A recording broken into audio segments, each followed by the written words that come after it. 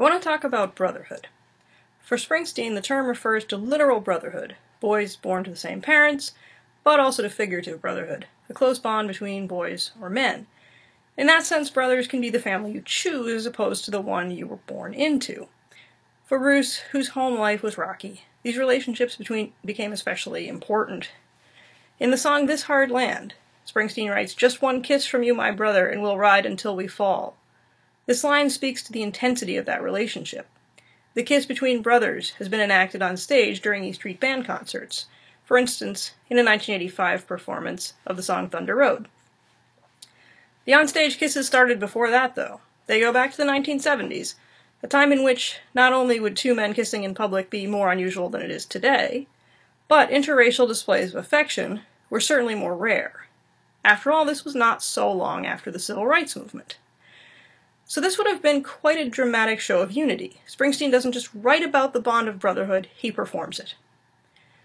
But brotherhood is complicated too, whether it involves brothers by birth or by choice. Brotherhood, like all relationships, tends to change over time. This is true in Bruce's life and in his art.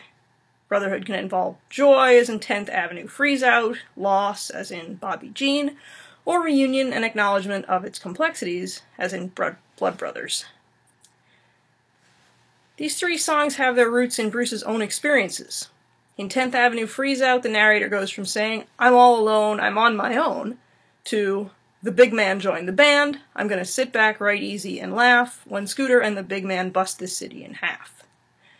The mythology of the big man, Clarence Clemons, joining the band is extensive. When Bruce tells the story during concerts, he describes Clarence materializing like an epiphany out of a dark and stormy night. Clarence himself corroborates. He says, "A rainy, windy night it was, and when I opened the door, the whole thing blew off its hinges and blew away down the street.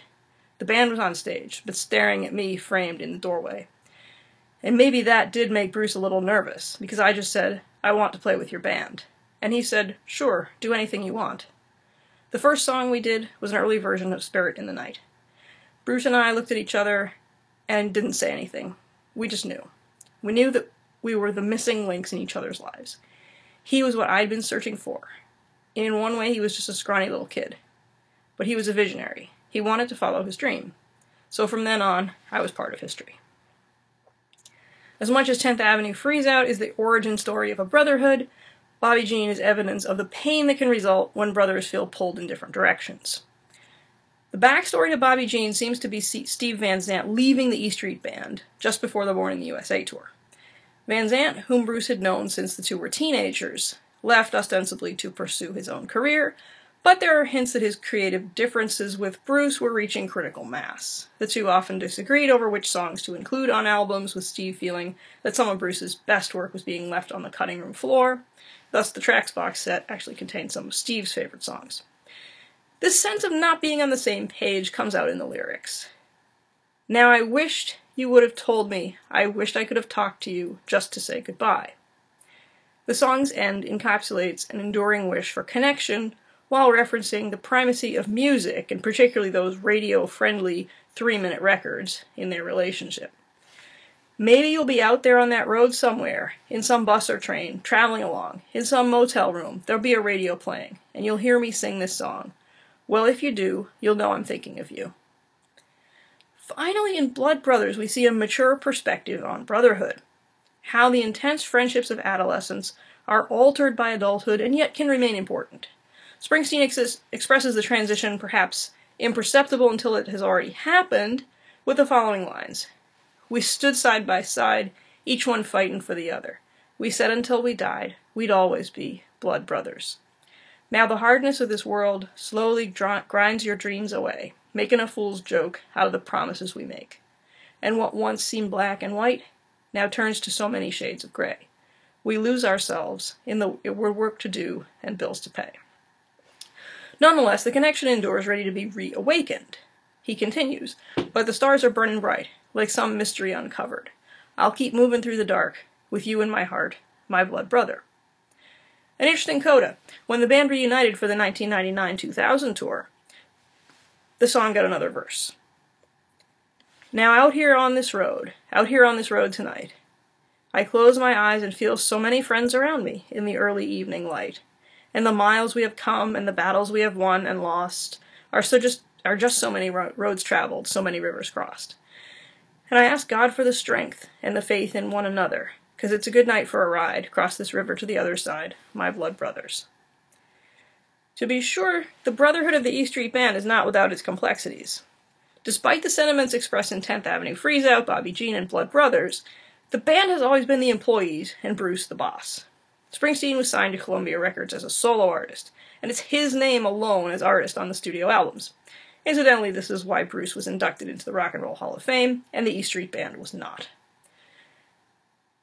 They since have been. That's been corrected, but initially it was just Bruce. Personal and on-stage relationships aside, Springsteen maintained tight artistic control, as evidenced by maintaining his status as solo artist with a band that he hires.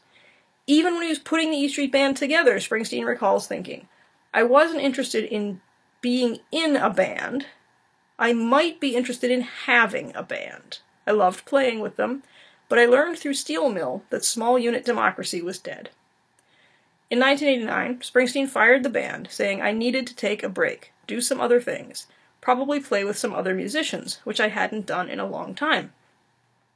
Even after the E Street Band reunited, Springsteen has integrated projects without the E Street Band, or with only parts of it, like Devils and Dust and the Seeger Sessions. Another song, Highway Patrolman, examines a fictional relationship between brothers, that is, brothers by birth. That brotherhood, too, is a changing relationship. The Vietnam War puts the brothers on diverging courses. While one brother enters a downward spiral, the other, as the title implies, connects with a new brotherhood, the brotherhood of law enforcement. That brother, the highway patrolman, who narrates the song, experienced a kind of survivor's guilt. Although his brother didn't die in Vietnam, he wasn't the same when he returned. In the two brothers, we see the outcome of two paths. What happened if you went to Vietnam, and what happened if you were fortunate enough to stay home? Despite their divergent paths, the brothers maintain a bond, although now it's always on opposite sides of the law, and the highway patrolman's allegiance is put to the test. Now, with all this in mind, I want you to listen closely to the song, Highway Patrolman.